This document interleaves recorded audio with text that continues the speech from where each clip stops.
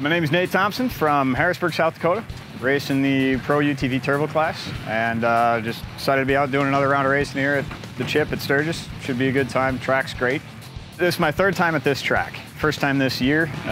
Pretty similar layout, couple of changes, so it should make it fairly interesting. But it's a really fun track. It's really tight. There's a bunch of jumps, which I've always loved.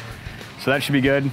Should be good action, good spectating as well, because you can actually see the whole track, unlike most of the places we go. So should be a good time. And again, you ran Broadview.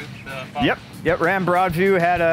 Did all right. We had some belt issues right away, and so we were getting way too high a temperature and couldn't really keep up with race pace, so we just kind of backed her off, tried to finish. Unfortunately, ended up ripping the sway bar off the frame, so had to limp it home, and then had some electrical issues as well, but we made it back to the trailer, so that was big, and hopefully got all that fixed and should have a trouble-free race day tomorrow.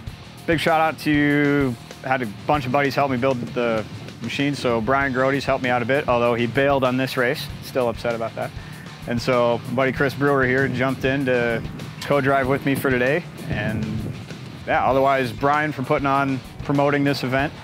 And then also, obviously, everybody involved with Y.O.R.R. They do a great job, so, and you guys for coming out and filming it.